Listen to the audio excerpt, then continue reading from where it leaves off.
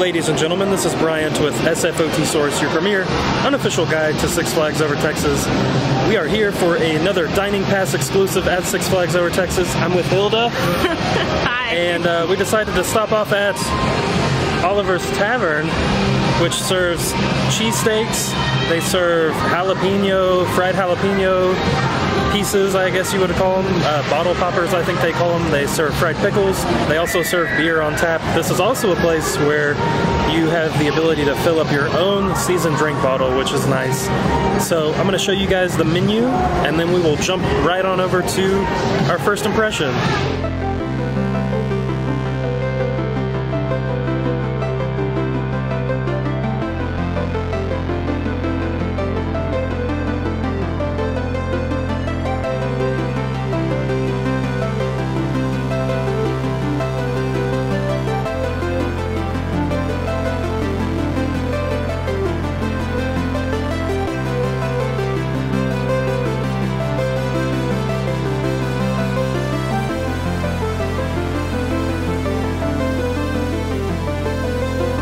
Alright folks, here's a look at the regular classic cheesesteak, and it does come with tater tots. This is a meal on the dining pass here at Oliver's Tavern.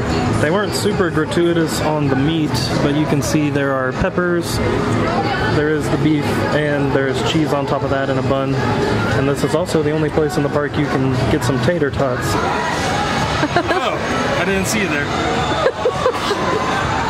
Let's take a first bite of this classic cheesesteak. I will say this, because they kind of skimped out on the inside, you can pick it right up and not have to eat the whole thing with a fork. You can see it is very moist down here. Yeah, use that word, moist. It is hot. Hot dog.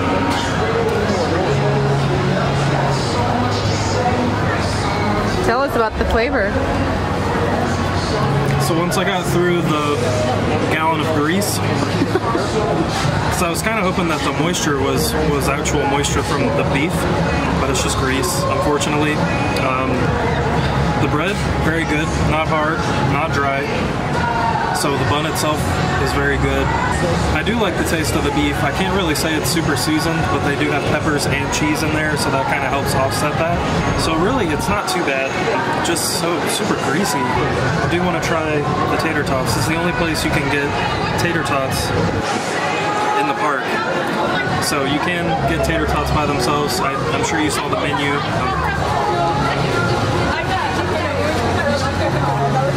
The tater tot is super solid. Nice crunch to it, fresh. And it has salt on it, so it's not bland. So awesome tater tots as always. Cheesesteak, other than the grease factor, is also pretty good.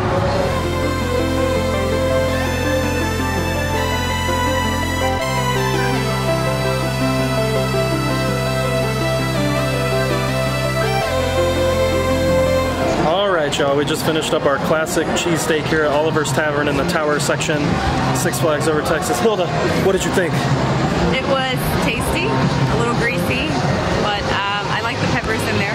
That added a lot of flavor. Yeah, so it's kind of an interesting situation of the meat being prepared really well as far as cooked and tenderness and juiciness. There's not a lot of flavor, I guess.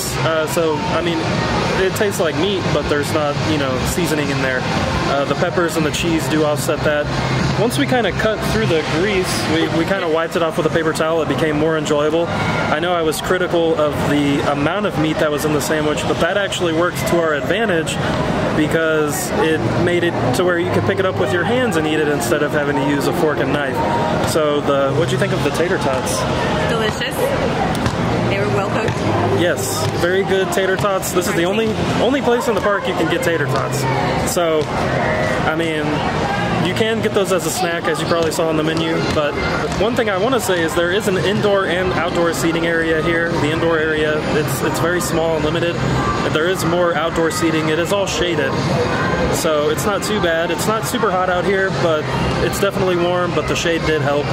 So if you're looking for an indoor spot, if you can snag a table in here, this is a great place. It is going to start heating up here pretty quick, but I would definitely recommend this place for those of you with a dining pass. It is a very unique unique food option. This is not a food option you can get at every Six Flags park for sure.